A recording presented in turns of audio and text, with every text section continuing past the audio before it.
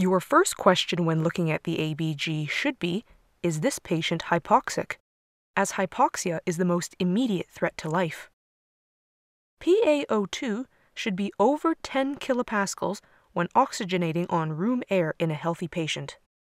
If the patient is receiving oxygen therapy, their PaO2 should be approximately 10 kilopascals less than the percent inspired concentration FiO2, or fraction of inspired oxygen. So a patient on 40% oxygen would be expected to have a PaO2 of approximately 30 kilopascals. Hypoxaemia is a below normal level of oxygen. If the PaO2 is less than 10 kilopascals on air, a patient is considered hypoxemic. If the PaO2 is less than 8 kilopascals on air, a patient is considered severely hypoxemic and in respiratory failure. We will now discuss type 1 versus type 2 respiratory failure. Type 1 respiratory failure involves hypoxemia, the low oxygen, with normocapnia, a normal carbon dioxide. Type 2 respiratory failure involves hypoxemia with hypercapnia, a high carbon dioxide.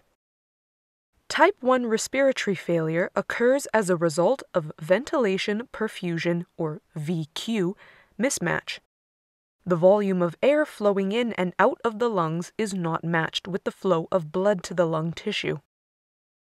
As a result of the VQ mismatch, PaO2 falls and PaCO2 rises.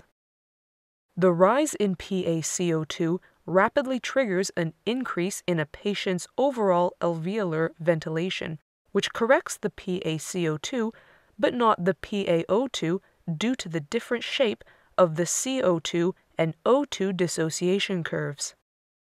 The end result is hypoxemia with normocapnia.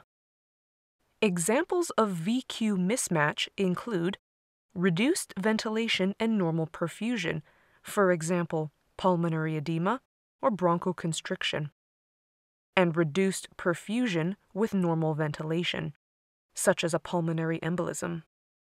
Type 2 respiratory failure occurs as a result of alveolar hypoventilation, which prevents the patient from being able to adequately oxygenate and eliminate CO2 from their blood. Hypoventilation can occur for a number of reasons, including increased resistance as a result of airway obstruction, for example, COPD, reduced compliance of the lung tissue or chest wall, for example, pneumonia, rib fractures, or obesity, reduced strength of the respiratory muscles, such as Guillain-Barré or motor neuron disease, and drugs acting on the respiratory center reducing overall ventilation, such as opiates. If you enjoyed this video, check out the Geeky Medics collection of over 900 ready-made OSCE stations. You can practice with friends using our advanced group practice mode, or interact with our amazing AI-powered virtual patients.